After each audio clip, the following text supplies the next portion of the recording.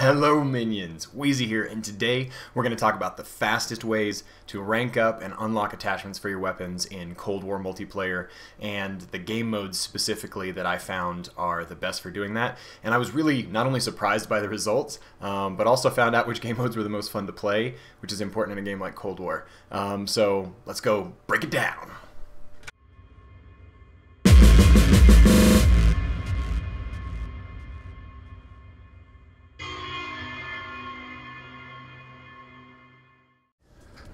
Okay, so we can actually go right into the multiplayer menus here, and if you scroll over to Barracks and select Combat Record, you see it breaks down by multiplayer and zombies. I have not touched zombies yet. If you click on multiplayer, up at the top you see you've got a breakdown by weapon, equipment. You can go over here to game modes, and it will show you a full statistical breakdown of these game modes. So I'm going to walk you through kind of what I did and why I think the data here isn't as important. I haven't done like an exhaustive 1,000 round trial to definitively state here's why this is better than that. But what I did do is play a decent number of games of each of the core ones that I thought were actually worth your time. And you'll notice that Combined Arms I did not spend a lot of time in, nor did I spend much time in Fireteam. It did not take long for me to realize that those weren't the best way to go, and I'll explain why as we go. But the core of what I'm trying to do here is help you guys save time playing Cold War. So if you want to rank up your weapons and unlock those silencers and unlock your different perks for your normal progression, and you don't want to spend a bunch of time grinding, especially not if you are like some of those people who think that Combined Arms or Domination are the best ways to go. Not only will that not rank you up as fast, but you will have less fun in my experience, because the way that Cold War is kind of built right now, that's actually not a those game modes just aren't playing very well.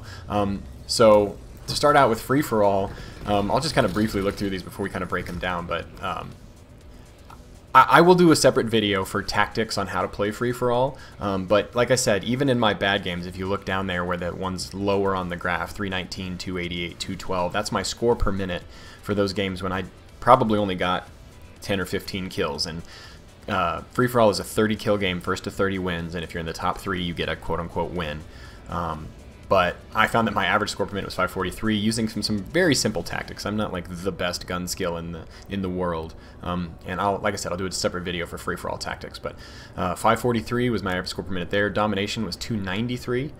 Domination was surprisingly, I mean, you can see the inconsistency there through score per minutes, and a lot of that is because you guys have played Domination, right? Sometimes you get on a team that doesn't want to capture objectives, that sucks butts, you guys get spawn trapped.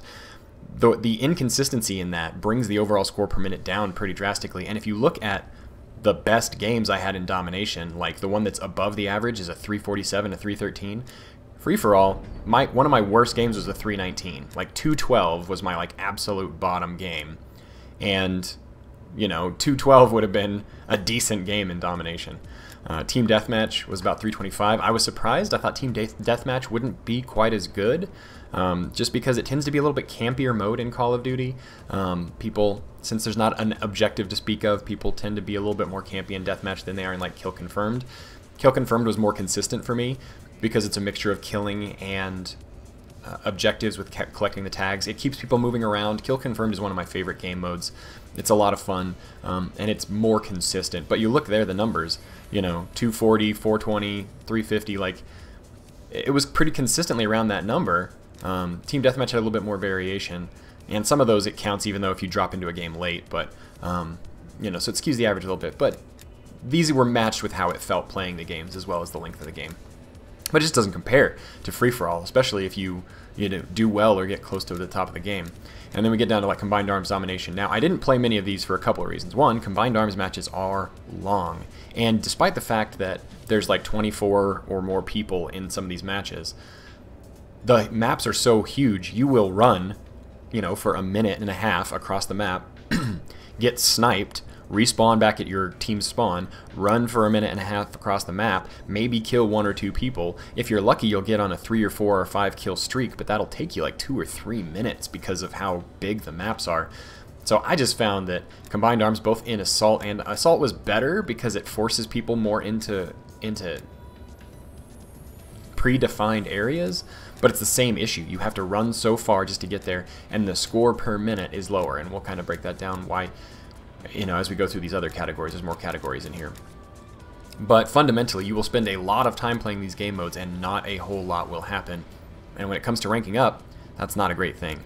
Fireteam Dirty Bomb, despite how hectic it is, it's still kind of the same thing, especially if you have a crappy squad. Like, maybe if you're someone who has, like, a squad that you roll with, and all 4 of you are badass, and you drop into Fireteam Dirty Bomb, and you plant every bomb, and you win the game, like, maybe this will be the best play for you. But let's be honest, if you're stomping with a organized squad, you don't need this video, right? If you just want to hop on Call of Duty for 30 minutes, 45 minutes, and make the most of your time ranking up, you should play free-for-all. And we're going to break down a little bit more why that is. So we're going to break down just here and go through these different categories a little bit. Score, this is your overall score. Now, if you look at that last game, the last game I played of free-for-all, I got 1650 was my overall score. But the guy who won that game won it so fast, that game was super short. So I was like 3rd or 4th in that lobby. And I only had like 11 or 12 kills. And the guy who won had 30, right? So my score per minute for that was still 436 because the game was over so fast, right? Like, so the score can be a little bit misleading. The score per minute is the important one. I had a couple, you know, like I said, bad games in the middle there where I only got about 2,000 total score, about 300 score per minute. But look, those score per minutes, 319, 288. Look at domination. My good games, 340, 450. Look at my good games of free-for-all, 890, 725, 832. It's just, there's just no comparison. Eliminations. So the kill streak kills don't count towards your overall winning the game, right? You have to get 30 kills with either grenades or your primary weapons. And so some of these games I got 32 kills, 38 kills because I had, you know, attack helicopters and, well, actually maybe the attack helicopters, I don't know, maybe they don't count towards there. But anyway, they kill people. So I guess maybe your kill streaks don't count towards your overall score, but that kind of is that discrepancy. But look, even my bad games, 14, 18, 15 kills, 27, 30 kills if you're close to the top. As opposed to, let's go down to domination there, right? Like, there's a good domination, got 40, but 27, 15, 8, it's very inconsistent, and also just, you know, they last longer. Domination games tend to last longer than free-for-all games too, so you take the same, you know, a comparable number of kills, and you spread it out over a longer period of time, and it just doesn't quite work out as far as the math is concerned. Team Deathmatch, it's about kills, right? So there, but look, the lower kills, like 16, 18, 14, because your entire team is slaying, and, you know, the average eliminations there, what, 15, 19, 24, right? Kill confirmed, average eliminations, 16.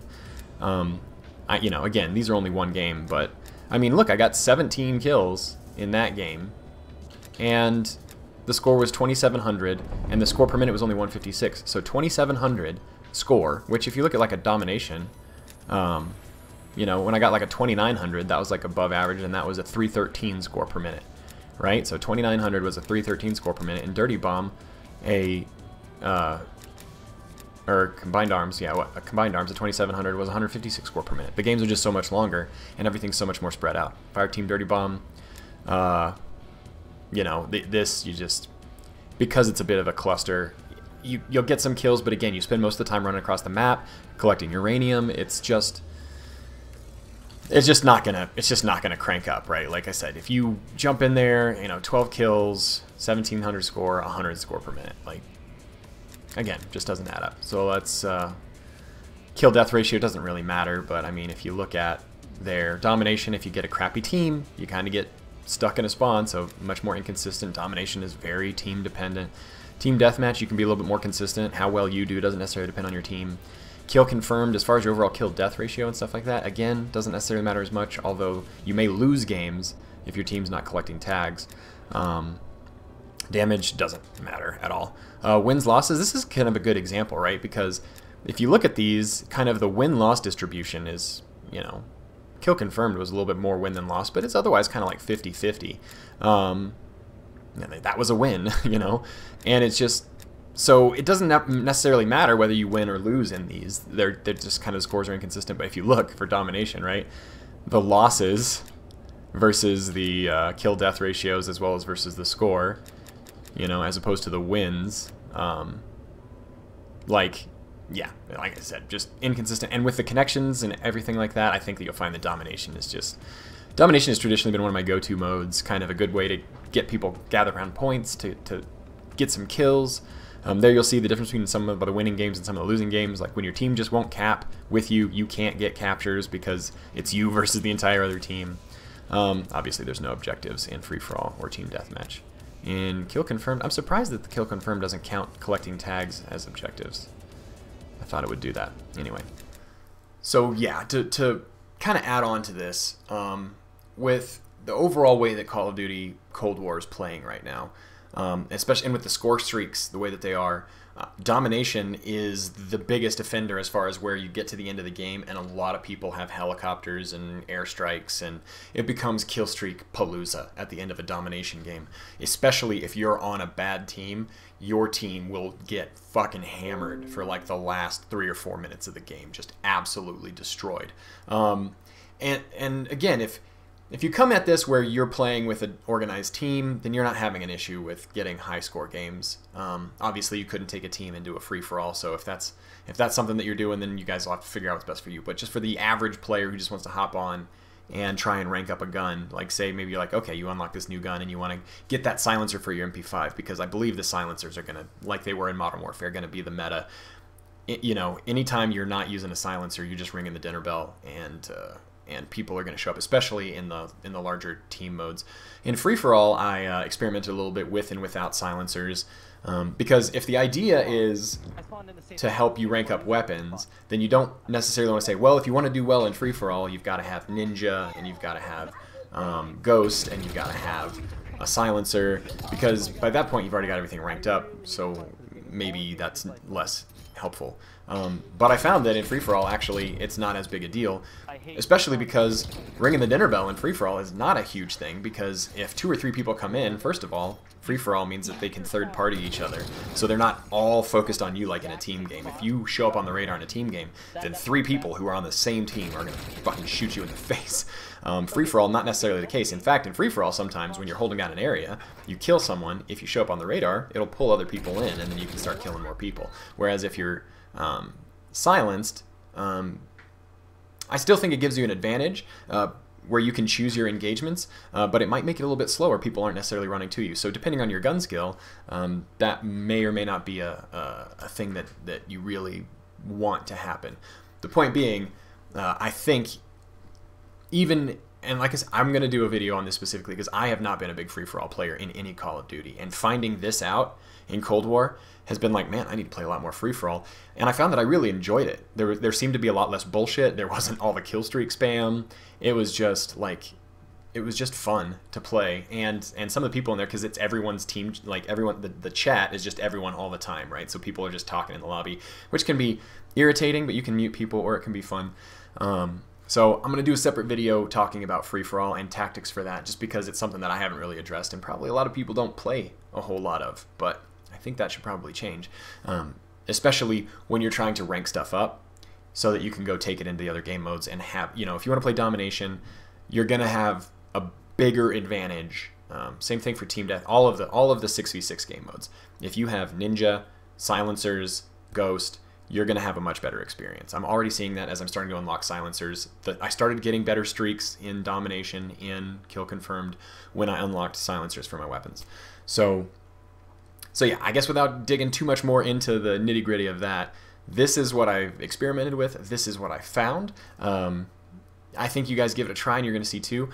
Like I said, even in free-for-all, even if you're not great at free-for-all, even if you're not going to be at the top of the lobby getting 28, 29, 30 kills every time, if you get 15 kills in the time it takes for a free-for-all to end, you're going to basically be on par or above where you are for an average game of any other game mode. And there's mathematically, as an engineer, I just can't really argue with the data. So maybe I'll do an update to this after I play more. I spent basically an entire day playing Cold War for like 6 or 8 hours, which I kind of didn't want to. But then once I got into free-for-all and I found that I was having success and that I was having fun, I was like, I'll just do one more. I'll just do one more. I'll just do one more. Because in addition to having fun playing the game, I was unlocking all kinds of stuff for my guns. It was just like I would, especially the low level guns, like when I'm first ranking it up, because it slows down as you go along. When you're at low level, you're unlocking 3 or 4 attachments per game. And I'm ranking up super fast. What am I at right now? 34. You know, I mean, where's my overall play time? Does it even say in there? That's game modes. Multiplayer, time played, 6 hours. Okay, so 6 hours, 41 minutes of actual play time. And I'm a level 34, which some of that was balanced between those, but it's going pretty fast using free-for-all as one of the core modes for that. Just this, my overall score per minute is 352, which has been pulled up because of the free-for-all stuff. If I play more, as I continue to play more free-for-all and less domination, to address that real quick, I think that score is going to come up, is what I was going to say in the rest of that sentence. Real quick, let's address domination. Domination's always been kind of a go-to for me. I feel like it's ruined in Cold War. I think domination is broken. I think it's irritating. I think it's frustrating and infuriating. I think the connection problems as you're trying to attack and defend objectives, being shot around corners, is way worse in domination because teams tend to set up along the line. It makes it way worse. And then the score streak system, with everybody kind of getting their stuff at the end of the game, especially since it's like a reverse Robin Hood, like with the score streak system, the rich get richer, which means if you're in a domination game where your team's not doing well, the other team will not only be slaughtering you, and the connection advantages will be infuriating and all that stuff, and your team won't be capturing points, and you'll just be constantly on the back foot. In addition to that, in the last like 3 or 4 minutes of the game, you're going to get fucking slaughtered by score streak after score streak. There's going to be helicopters and chopper gunners and airstrikes and artillery, and I feel like right now domination is ruined. So in the past, domination would be one of the go-tos to get some score. If you want to go into domination and try and kill whore, which I tried to do, I was like, maybe I'll just not do the objective and I'll just kill whore and see how that goes, if I can bring my score per minute up. It doesn't help, because if your team isn't capturing the objectives, you can't kill whore because the other team's slaughtering. Stay away from domination. Unless you just want to be angry. I played a lot of domination on my live stream. And I think that was a big part of why I was angry. Free-for-all, I mean, even if I get shot around corners a little bit, it doesn't happen quite as bad. It's not quite as egregious and awful. So I'm going to go ahead and wrap it up there. I would encourage you guys to play some free-for-all. Share your thoughts below on what feels to you like the best investment of your time that you've played so far. What's been the most infuriating to you? I think this kind of addresses both. It helps you rank up faster, and it's not quite as infuriating. So share your guys' thoughts on what you've been doing. If you decide to do this, let me know how it goes, and I will talk to you guys later. If you guys aren't the faithful around here, if you're not a minion, subscribe, join us, come back. We have fun, we have good times. If you guys aren't watching my Storytime series for the Black Ops campaign, oh my god, watch it. I'm not one to like toot my own horn, and like I said, I've said this before, I don't tend to be the kind of person that laughs at my own jokes a bunch, but I'm rewatching my videos and I'm losing my shit. It's just such an 80s action cliche movie. It's fantastic. Go watch it. Okay, I'm done. Bye. Peace out.